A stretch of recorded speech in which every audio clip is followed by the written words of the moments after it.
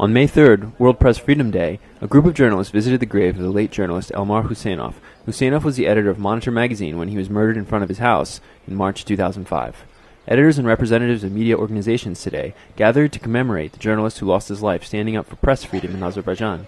Director of Tehran Information Agency, Mehman Aliyev, said that the press freedom in situation is deteriorating and that this has been recognized internationally. Attacks on journalists rose this year after a brief respite during recent years. Azadluk newspaper editor Ganimat Zahid declared that even in the face of danger and repression, the free press is continuing to fight for free opinions. Political expert Leila Aliyeva added that freedom of speech and expression is not only a priority for journalists, but also for society as a whole. Everyone needs to come together to protect this right. Azadluk newspaper columnist Rovshan Hajiev called upon Ombudsman Elmira Suleymanova to start doing her duty as a defender of human rights and freedoms of journalists. Sabir Huseynov, father of Elmar, said that the president had promised to solve the crime within 40 days, but 7 years have passed since the murder, which remains unsolved. Crime is not likely to be addressed by the current regime, he said.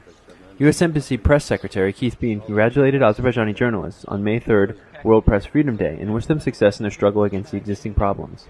IRFS journalist Idrak Abbasov commented that assaults against journalists and bloggers have increased recently, naming Bakhtiar Hajiev and Jabbar Savalanlı, who are active on social networks and are now behind bars under what Abbasov deemed to be false charges. He reminded people that although the European Court of Human Rights ruled for the immediate release of journalist Enula Fatulayev, he is still in prison. Elmar Huseynov's murderers have not been brought to justice.